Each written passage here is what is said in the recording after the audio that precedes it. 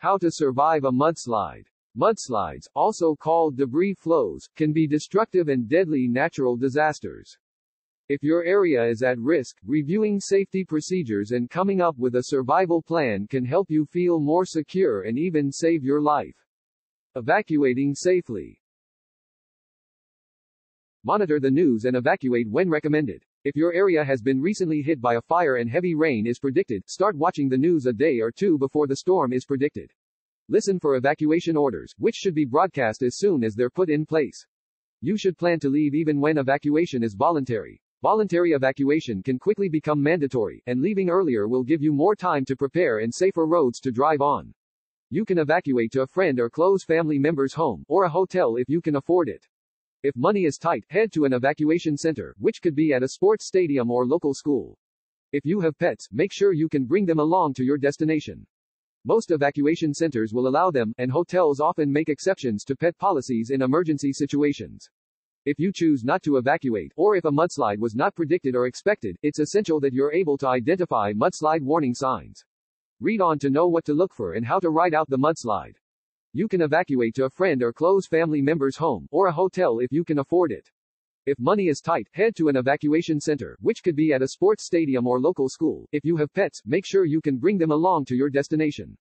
Most evacuation centers will allow them, and hotels often make exceptions to pet policies in emergency situations. If you choose not to evacuate, or if a mudslide was not predicted or expected, it's essential that you're able to identify mudslide warning signs. Read on to know what to look for and how to ride out the mudslide. Drive away from the mudslide if you have time. When you see warning signs of a mudslide or hear of them on the news, begin evacuating. Listen carefully to reports so you can avoid driving through other areas at risk. Drive carefully and avoid flooded roads, which may occur if the mudslides are caused by heavy rain. If you see a flooded street, turn around and find an alternate route. Never drive through water of an unknown depth.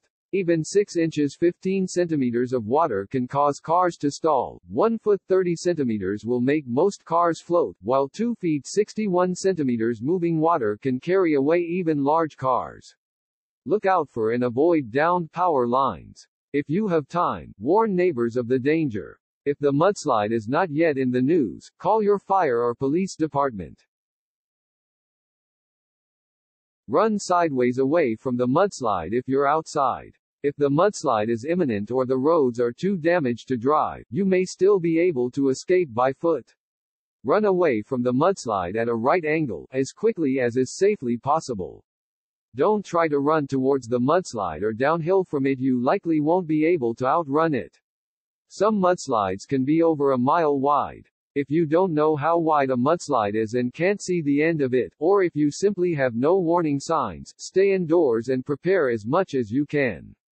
Some mudslides can be over a mile wide. If you don't know how wide a mudslide is and can't see the end of it, or if you simply have no warning signs, stay indoors and prepare as much as you can.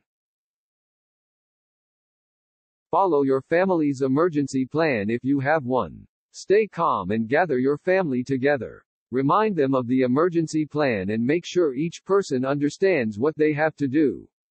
Ask them to complete their tasks as quickly as possible and meet back in a specific, safe location before you leave.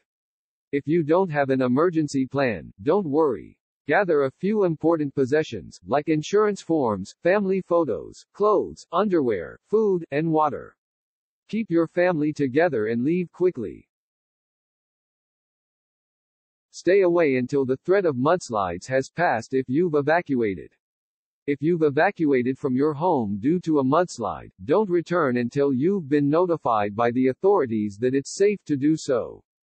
Watch the news and stay alert to changing conditions. Mudslides or floods might still be actively occurring even after the rain has stopped.